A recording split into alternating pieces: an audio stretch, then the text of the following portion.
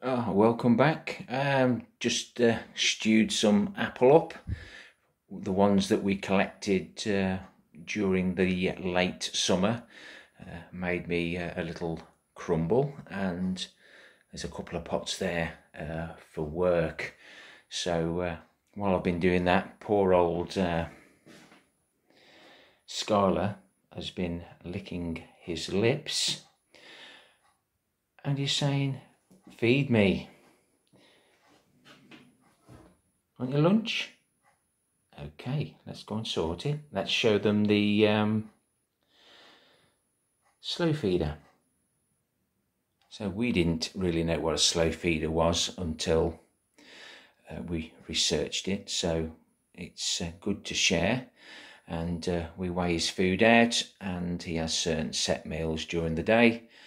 And we probably fill this 3 times in the next 5 minutes, just so that he doesn't eat it too quickly, because he does like his food, just like his dad.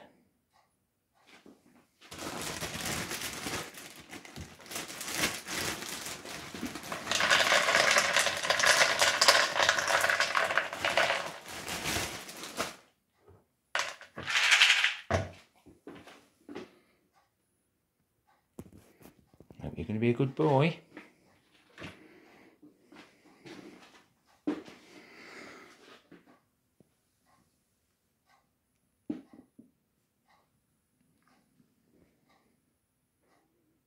Fetch. Good lad. So the idea is that they have to work for it. And we've seen a big difference from feeding him by hand, because we were feeding him by hand, he was getting slobber on the floor onto his ears, and the hair on his ears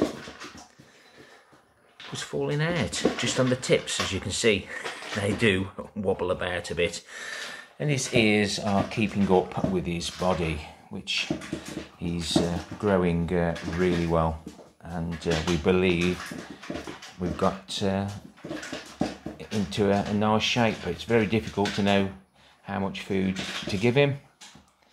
We're weighing him, just making sure he's putting weight on, keeping his feeds the same, then increasing it when his weight decreases. But he is now 19 weeks old.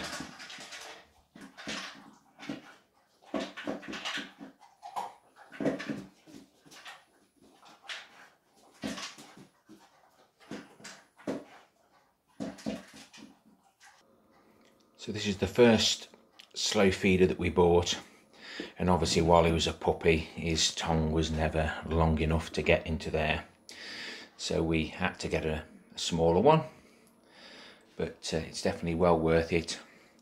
Helps prevent bloat. Right, no doubt he'll want to go outside now.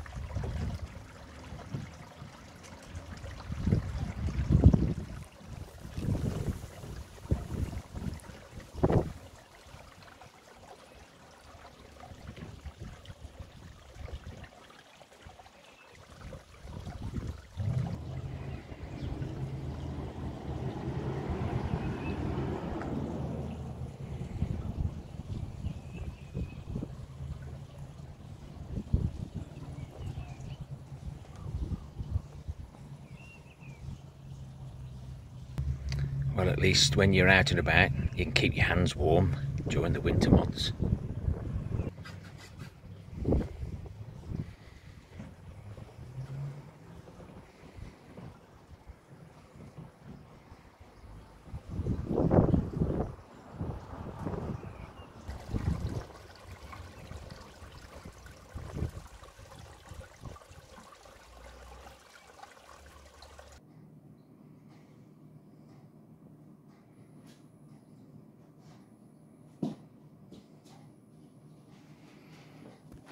Skylar, sit.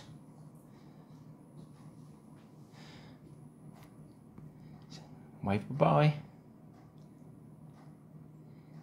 No, I ain't doing that, he says. See you next time, my friends. Ta-ra for now.